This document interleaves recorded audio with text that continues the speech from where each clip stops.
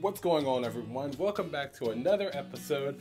I'm so sorry I didn't get a few episodes to you guys last week as I was basically studying for a test. Unfortunately, I did not pass the test, but that's okay.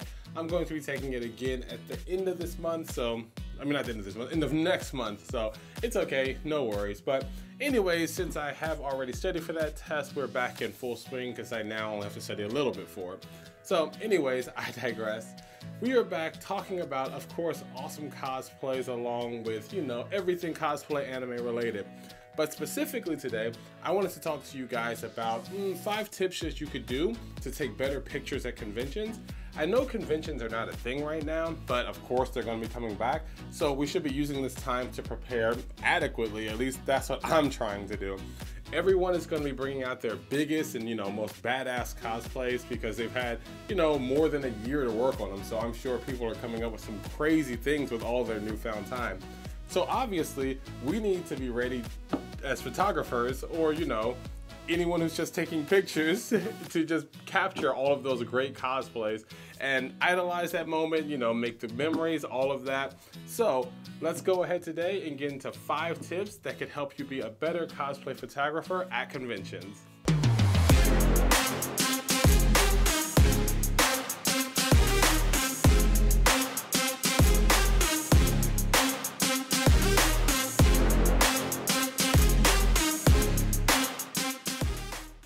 Starting off our countdown, we probably have the #1 tip that could really actually probably be the greatest out of all of them, and that's simply be polite and respectful. There's so many times that I've gone up to cosplayers and I just ask them very politely, hey, would you mind if I take your pictures? Or I love your costume, would you mind if I, you know, put it on my YouTube, on my website, on my Instagram? And a lot of times people are very, very happy, not only that you admire their cosplay, but that you approach them in a very respectable manner. I mean, of course you're going to get denied a few times. There's some people who just don't want to be on camera, or, you know, they're rushing to an event. I've had that happen several times where someone's like, oh, you know, I appreciate the offer, but I'm going to the cosplay contest, or I'm going to meet my friend, or I'm going to eat. Oh, big one, don't take pictures of people while they're eating. That's a big, you know, no one likes that. A big, you know, cheeseburger entering their mouth as they're in their cosplay. Yeah, no one wants that. But anyways, just being polite can really get you far. And I really can't stress enough how much I value this. Just being respectful to other people, and treating them the way that you want to be treated. You wouldn't want somebody rushing all in your face and taking, you know, pictures without your consent. Just don't do it. So, like, that's basically the #1 tip I even think is greater than all of the other ones I'm going to give. So, of course, be polite. Coming in at #2, we have find a less crowded area. Now note, I did not say secluded area. There's a very big difference. Just try to find an area, you know, with not hundreds of people in the background, as if, you know, you're going to do Photoshop later. That puts a lot more work on you. And, you know, it can be very distracting. There's other flashes going off. People are doing, you know, whatever they're doing in the background. So the more you can just kind of like, you know, hone in and make it, you know, more personal so that you can really express the fullness of like your abilities and just show what you're really trying to go for, makes it a lot easier to take pictures. I commonly ask a lot of cosplayers to, you know, oh, just come over here to this corner with me. You know, it's still in plain sight of everyone. It's just like there's the background, and the background is not just this infinite void of people doing whatever. So like that has really helped me. And like I said, my personal cosplay, you know, photography style does involve darkening the background. So of course that can help if there's no options.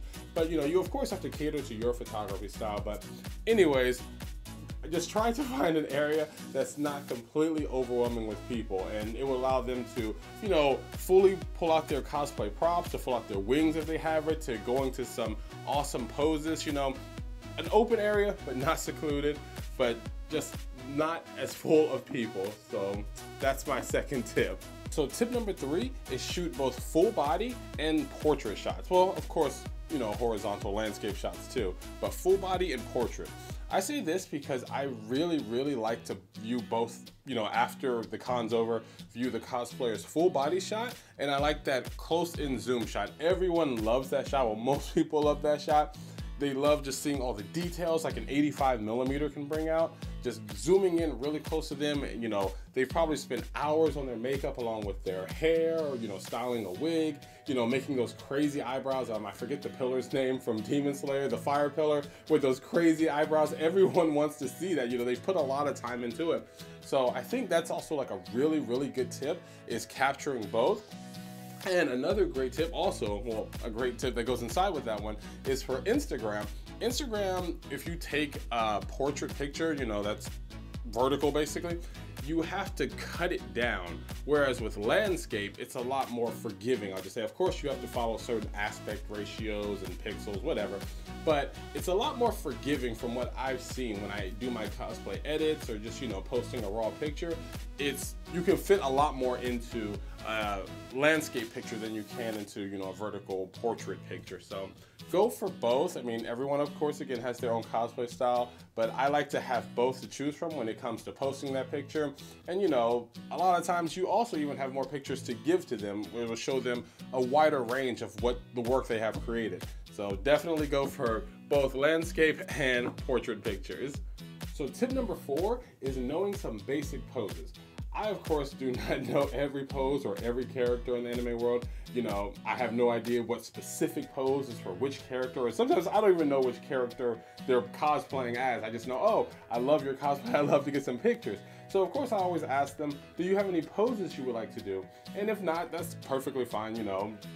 You can just hopefully guide them towards some poses that you think would be good. Some general tips for that, you know, not having hanging arms. Hanging arms look terrible in pictures. You know, have them put it on the hip, or, you know, clap them together like that, grasp them together like that.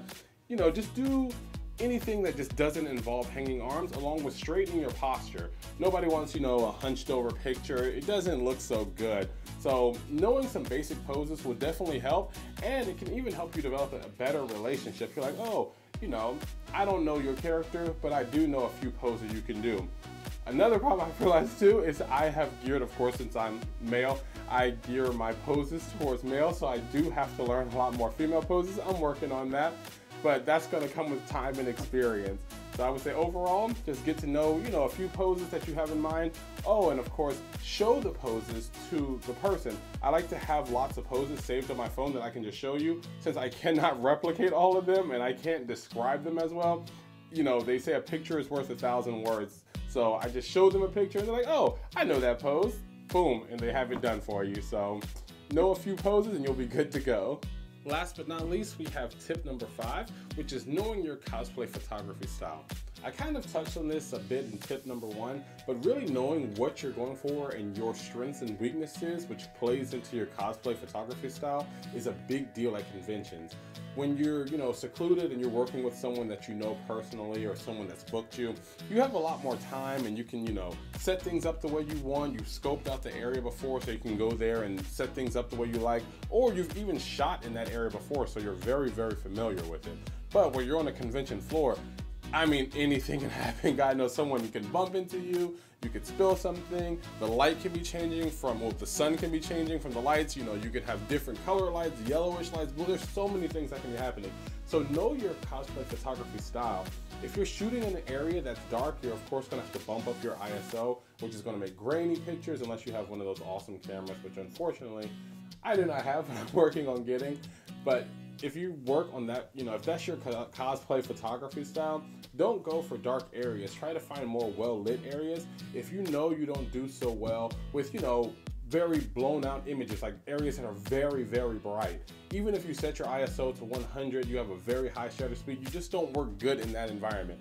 You know, don't try, or at least try not to shoot there. Go to areas that really, really fit your photography style, and, you know, areas that you feel comfortable and familiar with, because it will help you a lot in the long run of developing your brand, along with, you know, your edits. If you get to a picture that you've really never experienced this type of picture before, the, you know, highlights are way up or the shadows are really dark, you're not really going to know how to edit it. And the final product, you know, it may or may not be something you like, but it may just not be your specific style that you've edited this picture into.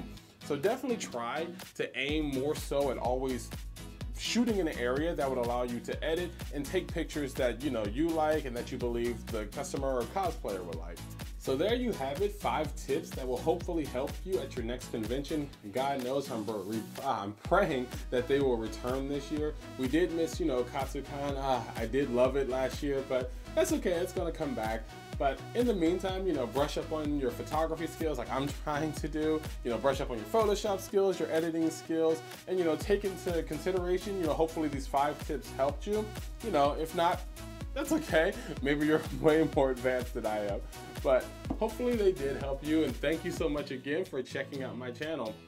If you enjoyed this video, please give it a like and a thumbs up, subscribe. It would greatly help the channel, and I would appreciate it a lot. Look forward to more awesome content coming out later this week, and till next time, stay balanced. See you guys.